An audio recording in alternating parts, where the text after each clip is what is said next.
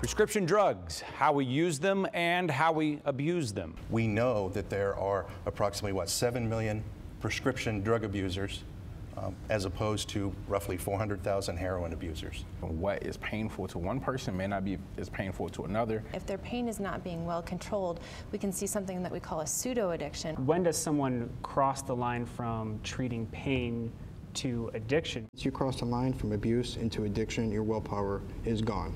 The addiction gradually takes over your life. It becomes the most important thing to you.